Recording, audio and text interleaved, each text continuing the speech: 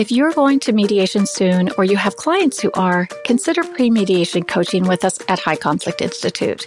This is a brand new service we're providing, and here's why. Most people are unsure what will happen in mediation and how to prepare for it, especially in a high-conflict mediation. Studies show that regardless of the skill level of your mediator, learning a few key conflict resolution skills can increase your success of settling your matter out of court. Our pre-mediation coach will work with you in a 90-minute one-on-one session by Zoom or phone to help you learn to stay calm, to make reasonable proposals, and make decisions that can last. A small investment with significant positive outcomes. Schedule your pre-mediation coaching session on our website at the link below in the show notes or call us at 619-800-2070. If you're a lawyer, mediator, or other professional and want more info, just ask us at highconflictinstitute.com on our contact page, or feel free to provide the coaching link directly to your clients today.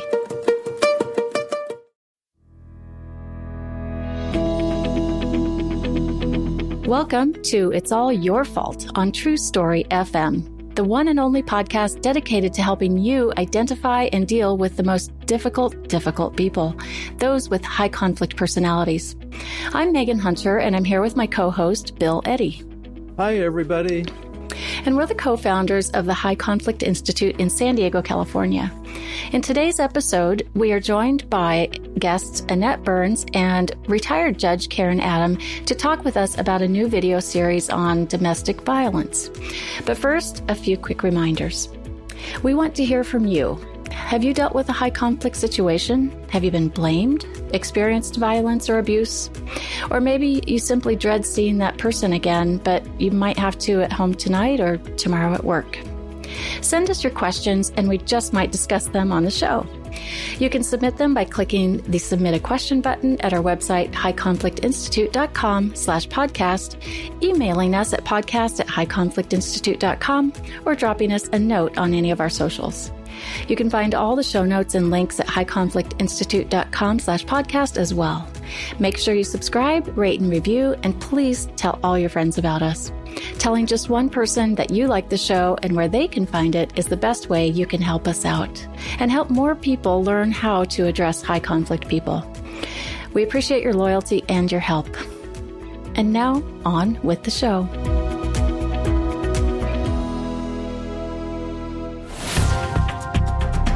Although our podcast deals with a pretty heavy topic, high conflict personalities, today we take a slight turn into one of the heaviest, domestic violence, and we'll refer to it as DV from here on out. DV impacts more people than just the two or sometimes more that are involved in it. It often involves law enforcement. In fact, these are some of their most dangerous calls. It involves criminal courts, DV advocates, extended family, and the community as a whole. However, it is very often seen in family court, in divorce, child custody, parenting time, and long-term co-parenting. And that's our focus today.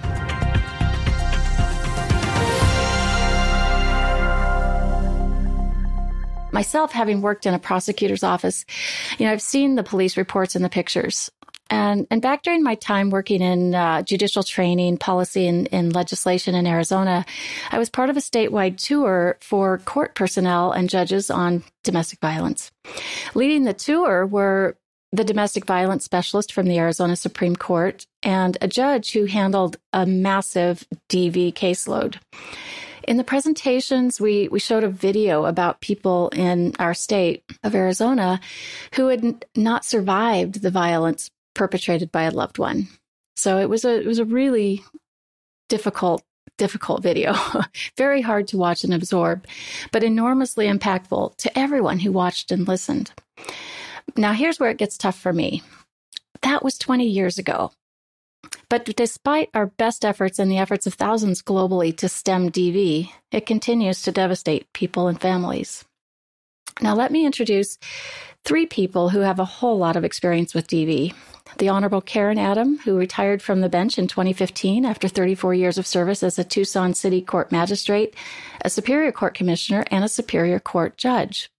As presiding judge of the Pima County Juvenile Court, she led the effort to convert that court into a trauma-responsive court. She's a member of the Self-Represented Litigation Network, the National Council of Juvenile and Family Court Judges, the Arizona and National chapters of the Association of Family and Conciliation Courts.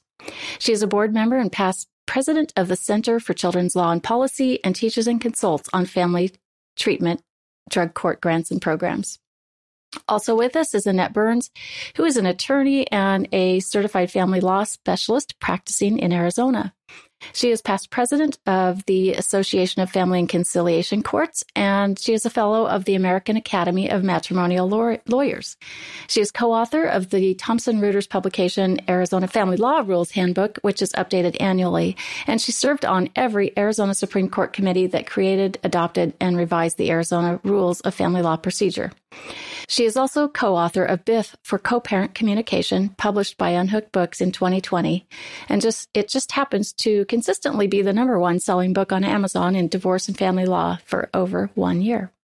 And last but not least is my co-host of this podcast, Bill Eddy, who is also the co-founder at the High Conflict Institute and lead interviewer of this DV series.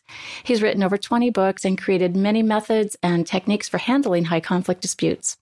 He's a lawyer, therapist, mediator, and has been on a gazillion airplanes to speak to over 500,000 people worldwide. I could say so much more about Bill and each of our guests, but we'll run out of time for the interview, so we'll put their bios in the show notes. So for this episode, we're going to talk domestic violence. And why is it important that we have these three particular people as our guests today? Well, it's because together they interviewed 16 domestic violence experts and compiled those interviews into a 6-hour video series. That's what we're going to talk about today. So let's get going with our first question. Bill, what was the impetus behind this video series? Well, it really was wanting to get the big picture.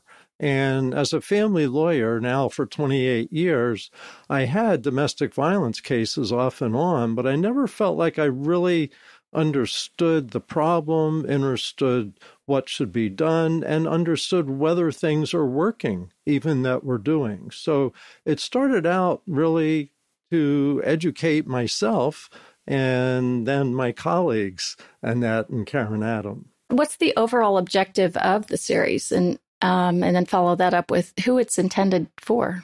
It's really to give the big picture, and we already knew there were different parts of this.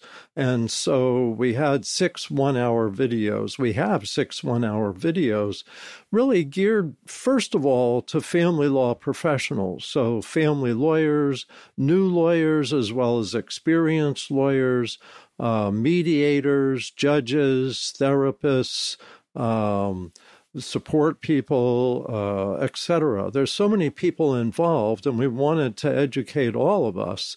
And it's also okay for the general public. I found I learned so much from listening to these speakers.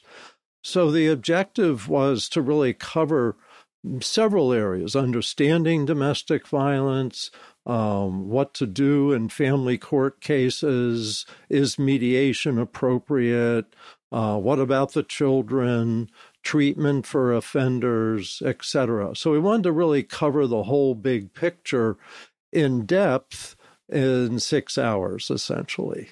Did you find anything that surprised you? Well, I would say I learned many things, and some things that surprised me, yes. One was a term I wasn't familiar with, and that was absent presence. And this came up in the mediation video with when is mediation appropriate and when it isn't. And I think a lot of us think, well, with video these days, you put both people on the video, they don't know where each other is, that's totally safe. But then the idea of absent presence, that a perpetrator of domestic violence may try to punish their partner afterward, may find them or do things that will punish them either physically or harm their relationships, etc., so that their presence is always there, even if you're not seeing them. Even if they don't see each other on the video screen, what the person says they want in negotiations, what a domestic violence victim or survivor says, may be held against them a week or two later. So there's always things to be considered like that. Yeah, that's huge. I'm so glad that's included in the video. So let's switch over to Karen. What motivated you, and what was your interest in participating in this project? Thank you, Megan. I have encountered, worked with, tried to understand, tried to get other people to understand domestic violence for my entire career since I began practicing as a public defender in 1977, when I worked with a dear friend who was a prosecutor on having a diversion program available for domestic violence perpetrators. I went on to be a magistrate at Tucson City Court and was there when the first domestic violence statute in Arizona was adopted. Now, it's not that there wasn't domestic violence before, but it was the very beginning of the time when domestic violence was carved out as a separate offense with separate consequences and separate concerns. And so I was right at the forefront of that development, and none of us really knew what to do with these cases. And orders of protection, sometimes called injunctions or safety orders, depending on where you're located, were brand new.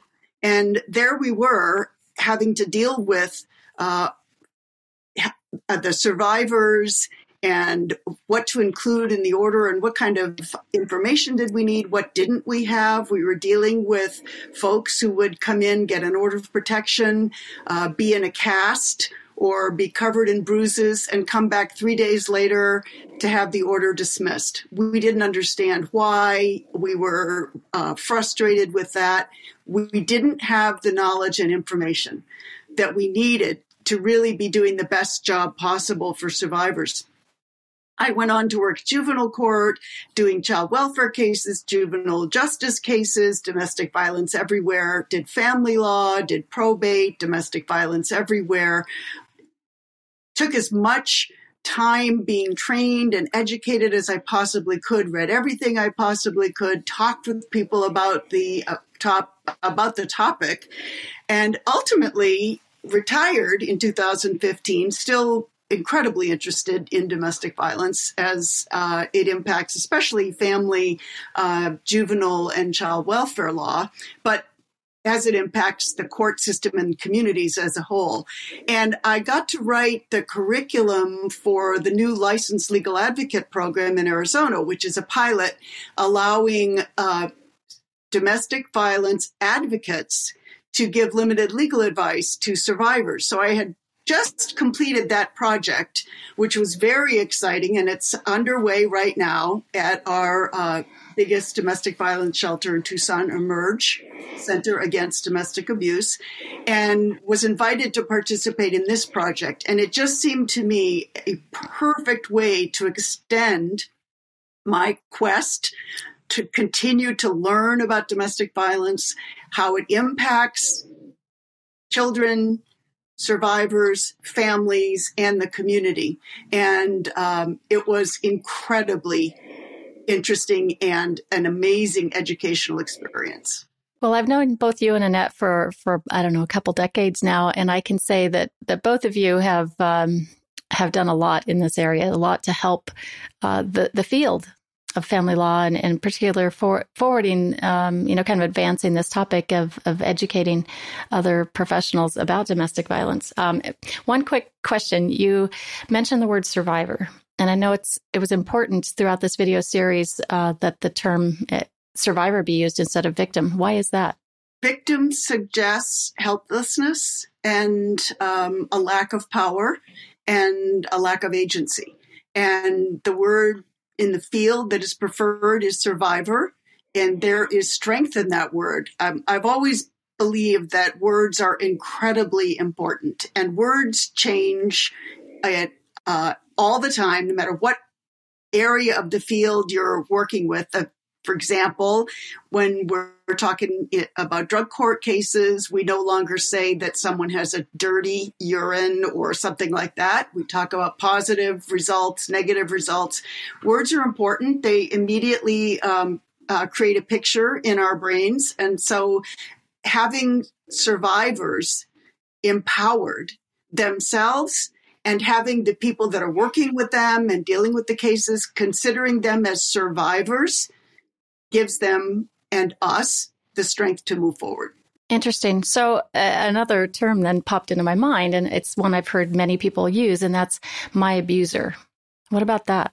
When a survivor's talking about being in a situation and they reference the person who is perpetrating violence on them as, my abuser. I think that's also really powerful because that puts them in the position of identifying where the abuse came from and identifying the person instead of using a word like perpetrator or husband.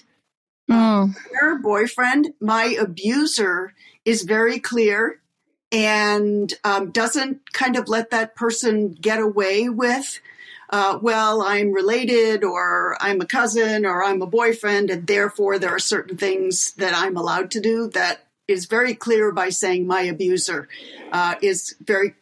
clarifies that relationship. So I wonder about using that term in front of one's children. I hadn't thought about that till now. Neither have I. Maybe somebody else has it. Bill, Annette? See how my mind wanders? Well, yeah, that's definitely a problem if you're going to be saying my abuser in front of the children. And I personally, I have a little problem with using the word my then. It's certainly saying the abuser would be fine, but my abuser, I mean, that's like saying my cancer or I don't like bringing those bad words into personal possession. So the abuser or an abuser makes more sense to me. But yeah, in relation to the children, you have to avoid that. It takes a great deal of personal responsibility to avoid doing that in front of the kids. Yeah, a lot of responsibility and discipline.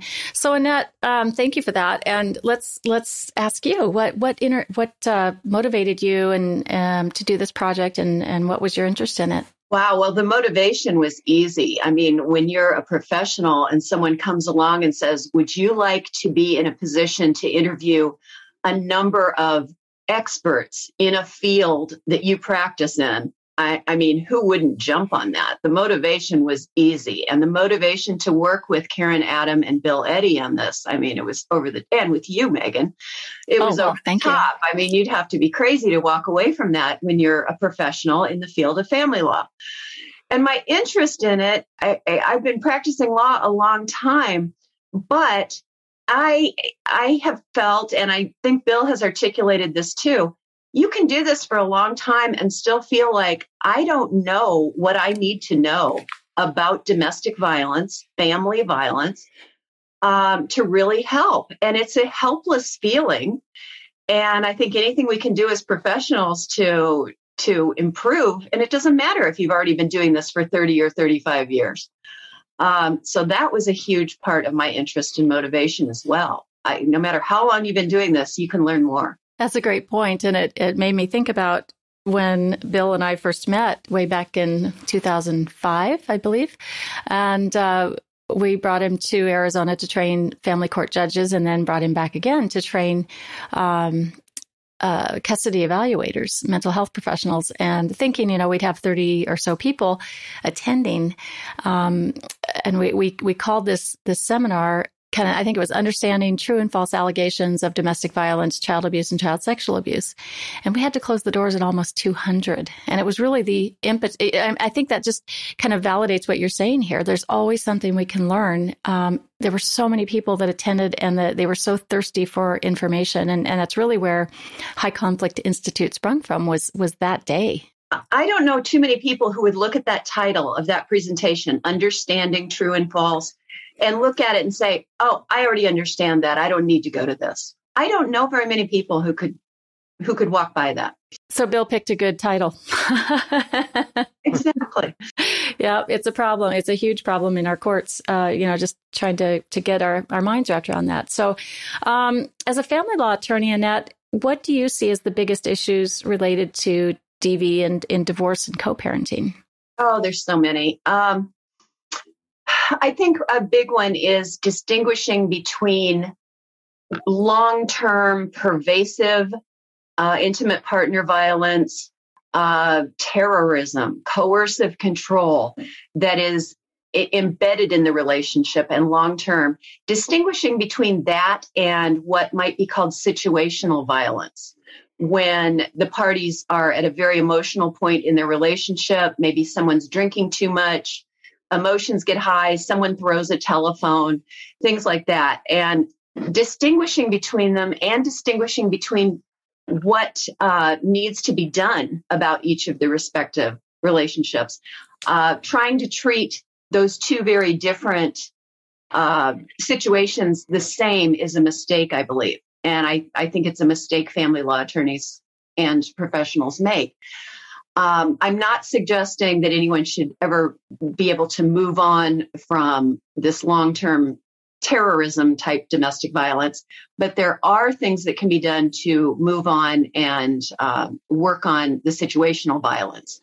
I think Dr. Websdale in our interviews talked about how anger management could be appropriate with situational type things, and we can do behavior modification and things like that. But the more pervasive IPV coercive control is going to take some much more serious remedies. So I think that's a huge issue in talking about parents and domestic violence. And another is just simply recognizing that even where there is domestic violence, it's likely these parents are going to have to co-parent. Mm-hmm. No one's going to disappear. I mean, unless an abuser actually goes to jail, which happens sometimes, these people are going to have to co-parent in some way, no matter how distant. And we can't just ignore it and say, well, someone needs to go away. We're not going to worry about it. We're going to keep them apart. It's just not possible. Right. Those are the biggest things for me. And Karen, as a judge, I mean, you saw a lot in your many years on the bench. What did you see as the biggest issues related to DV, not just in divorce and co-parenting, but also in juvenile? A few things. First of all, there's not a consistent response. There's not a consistent level of education and training across the bench and across the bar. And so, unfortunately, that translates for survivors to inconsistent results in court, not knowing what to expect. And court is scary anyway. And if you've had a terrific experience with someone who is empathic and listened and was respectful to you as a litigant, and then the next time you're in court, you are disrespected and disbelieved, and you are questioned, or the abuser is allowed to run the show, which happens a lot, especially in the cases of coercive control, then it's very, very hard for the survivor to maintain the strength to continue on, to continue to ask what needs to be asked, and to try to get the results that she is looking for.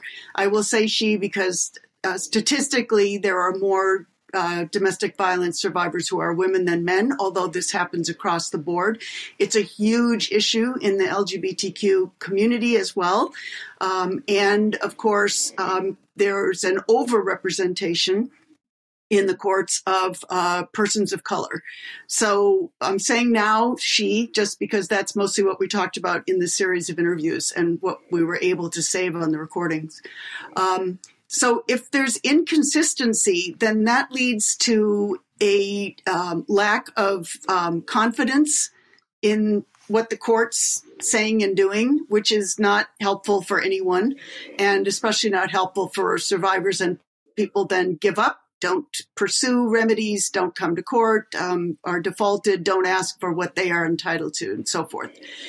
So consistent training and consistent education is important, but, everybody's human, and you bring who you are to the bench, you bring who you are to the attorney table, you bring who you are as a bailiff, who you are as a clerk, who you are as at the information desk.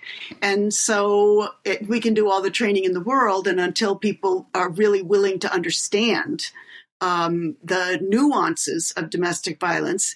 You may not be the expert among the experts that we interviewed, folks who have dedicated their careers to researching and working in the field and specializing in domestic violence. But you can know enough to at least try to do the right thing with every survivor who comes in front of you. So I think that's one of the hardest and most difficult challenges. And there's not much difference in that whether you're at Superior Court or general jurisdiction court or at a limited jurisdiction court where you're dealing with the criminal cases as well as orders of protection. And in juvenile court, of course, you've got child welfare cases as well as juvenile justice cases. Another word that's changed used to be called delinquency.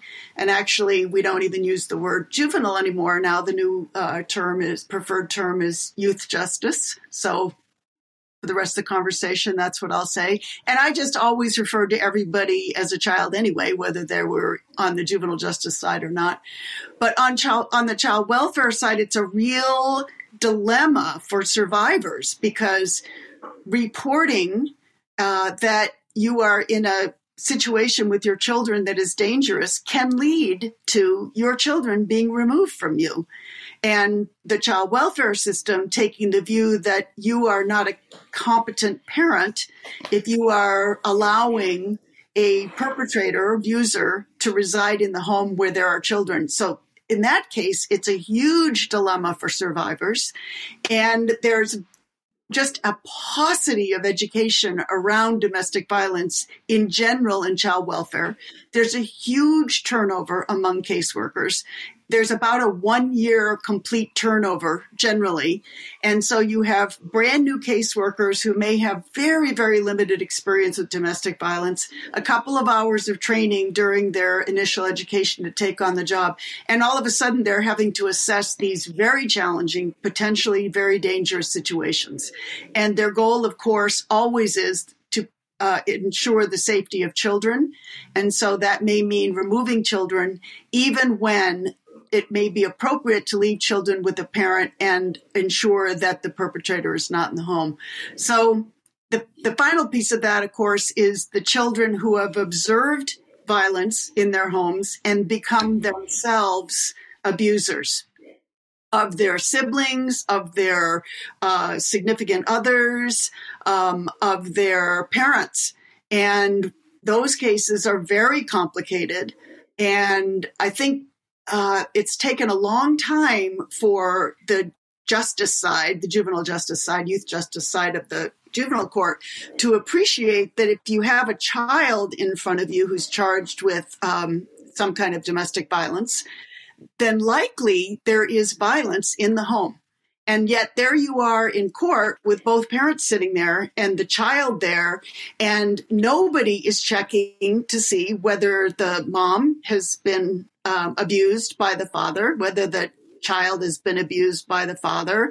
And it's such a complicated set of family dynamics in a system that is set up to do one thing, which is essentially to try to affect positive change in the life of that child. So those are really, really big issues. They are big, and it's complicated, very complicated issues. And, I think about the caseworkers who get blamed and the high turnover, and in the court world, the judges get a lot of blame in cases like these. Like, is the judge responsible to remove the children, protect the children? And judges, like you said, judges come to the bench with kind of their own recipe, their own background, their own history. And some may be, may just be brand new on the bench and did not have a lot of training in this. So, I think as society, we're asking a lot of other humans to have to make these very difficult decisions. And, the judges I've talked to in my many years working in the court arena is that the majority really do care a whole lot, and they lose sleep at night over these cases and these situations involving domestic violence and child abuse. A lot of times they don't know what to do. So I think that's why this video series is so important. So Thank you for sharing that. And now, Bill, I wanted to ask about, we heard, I think Annette mentioned intimate partner violence. And so what is IPV? What is it compared to DV? Are they the same thing? Are they different? Yeah, so this is something that people may be confused by, and we hope that you're not. So DV is the term, domestic violence, that people are really used to hearing.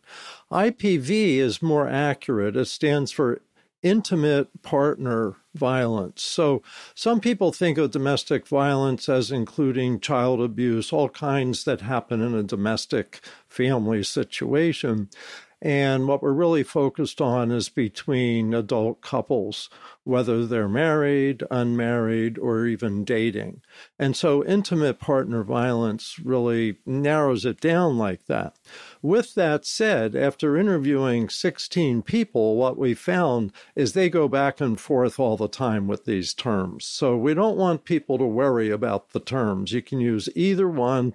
People understand what you're talking about. And to be honest, we probably use domestic violence the most throughout the series, just because that's the term we've been used to in family courts all these years. So we don't want people to worry too much about that. And while I'm at it, I want to just reinforce, we're just barely scratching the surface today. And that's why the 6 videos are really great to watch and listen to, because there's so much more depth. And I'm thinking if the listeners today are wanting particular information and we don't touch on it, it'd be really great to get it from those videos, and you can get them individually or the whole set. But I'm just so proud of the information that we got from the experts and that they were willing to share with us. So all these little subtle differences like DV and IPV are also explained in there.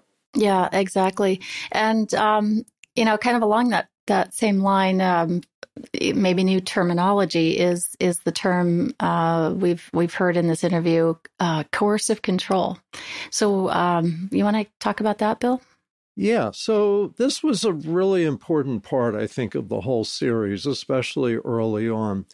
And that is coercive control isn't just physical abuse.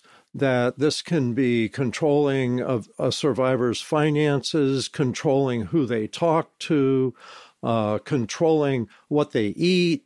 Coercive control just can be very intrusive in a person's life, very frightening, isolating, etc. And the experts really reinforce this is the big problem, that physical abuse might only occur maybe once a year or once in a couple years, whereas coercive control goes on every minute of every day in the couple relationship and keeps the survivor terrified because they know what could happen if they don't comply with this control. And what's interesting is in California, starting 2021, is coercive control itself became considered as a basis, perhaps, for court intervention. I'm thinking of a case, and this wasn't in the interviews, but a case I became aware of, where a man was forcing his wife to weigh herself, I think 3 or 4 times a day, as part of his control. And there wasn't a history of physical abuse, and yet that was a basis to protect the wife. So I think that's an important aspect here. Now, I also want to say with that I think it was Annette or maybe Karen was mentioning situational couple violence. And that's different from coercive control because the situational doesn't carry fear and ongoing power and control with it. It's more likely pushing and shoving and a couple who both may engage at a low level of violence that isn't the danger that the coercive control presents. So just wanted to clarify that. Yeah, thank you for that. So, this our entire podcast is called It's All Your Fault, High Conflict People. So let's talk about high conflict people. Are people who engage in domestic violence or in intimate partner violence, do they have high conflict personalities? Well, this is my view, and my view only. I'm not speaking for my colleagues here, but my view is that high conflict personalities are preoccupied with blaming others, have a lot of all or nothing thinking, unmanaged emotions, and extreme behaviors. So when it comes to coercive control, yes, I believe they have high conflict personalities, and this overlaps with some personality disorders, and the research is showing that more. So you may have borderline personality and high conflict personality with targets of blame, the focus on blame. And so with coercive control, borderline personality, antisocial HCPs, narcissistic HCPs, I think is what you're dealing with primarily. And what's helpful to know about that is that this is embedded in the person's personality, and you're not going to turn it off with a court lecture or a lawyer talking to their client. This is an embedded pattern of behavior, and only a consistent program of behavior change has a shot at changing this. And one of the experts we interviewed, Dr. David Wexler, who does treatment for offenders or abusers, he said maybe 30% of the people just aren't going to be reached, and they need more controls from the environment, from courts, from society. So understanding that you may be looking at personality-based behavior will help you understand you need really strong controls, and you're not necessarily going to get change like from a 6-session or 12-session anger management program, which might be helpful for situational couple violence. It really depends on the specific case. I remember one of the most powerful messages I ever heard was when I was working with the Battered Women's Justice Project, National Council for Juvenile Family Court Judges, and the Association of Family and Conciliation Courts project, trying to develop a format for accounting for domestic violence in custody and parenting time. And we heard from a lot of people, just like we heard from a lot of folks during these DV interviews. And I remember that a person who ran a batterer intervention group described giving the group an exercise where they were to list all of the advantages that they accrued by engaging in coercive control, essentially coercive control. They filled the room with those sticky newsprint pages that we all know about from doing breakouts at meetings. There are so many advantages to running the show. And they ranged from, I get my meal whenever I want it, I can see the kids when I want to or don't want to, and on and on and on. And it is just so intrinsic and so deeply embedded in the way that the family operates that what Bill was describing as a 6 or a 12-week program is just virtually ineffective. Anger management. And anger management used to be, and probably still is in some places, what some folks consider to be one of the items on a case plan. For example, in child welfare, when I was doing child welfare cases, we had a template of a case plan, a pre-printed 1-page, brightly colored document to show parents so they could see that some things ran for 2 months and some things ran for 4 months, and you didn't have to get overwhelmed and do everything all at once. We were trying. It was developed by child welfare, and anger management was on there. It was typed on there like a permanent part of the case plan for domestic violence. And I used to just write through it every single time and substitute certified batterer intervention program. And one of the problems is that everything is siloed, just like the court system is siloed. So services are siloed. So there were great certified batterer intervention programs that were contracted with by city court, not by child welfare, not by family court. And so trying to get those systems to talk to each other so that everybody was having the advantage of at least a 1-year program, multi-days per week, to try to get at this deeply embedded, very challenging set of issues remains almost impossible. Yeah, that's really important. It's an imperfect system with a lot of people trying to deal with difficult topics and situations, and maybe not always having all the tools or having the systems talk to each other. So before we wrap this episode up, Annette, did you have anything to add to that? Well, on the issue of whether people perpetrating IPV have personality disorders, I, of course, am going to agree with Bill. That is such a pervasive thing that often seems connected with personality disorders. And not to disparage anyone on this podcast, but I think any of us on this podcast could probably be goaded into doing some emotional, situational violence, like throwing a shoe at someone. So, and I personally, I don't think anyone on this podcast has a personality disorder, but but good. So I do see that distinction between the situational and the pervasive coercive control and personality disorders. That's just my input. You guys can disagree with me if you've never thrown a shoe. Hey, they throw a shoe on that TV show, The Voice, the singing show, and it's a sign of respect. Got it. Instead of losing your temper. Anyway, yeah, thank you for that. That was pretty good. Good way to end this episode.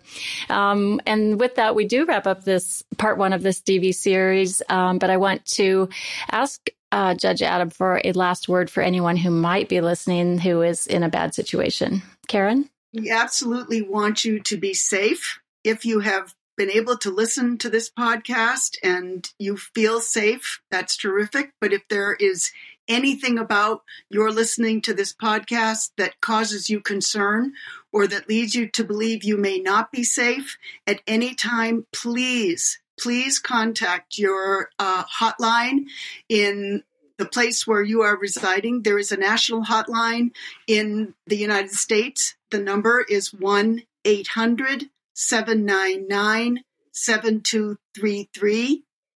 You can chat live by going to the website, which is thehotline.org, all one word, thehotline.org, or you can text 88788-START, and there will be help available for you. We want you to be safe and to feel safe, and not to put yourself at risk because you took the time and are concerned enough to listen to our podcast. Thank you, Karen. And we'll also put some those numbers in the show notes and some links, not just for the U.S., but other parts of the world too, as I know we have listeners all over the globe.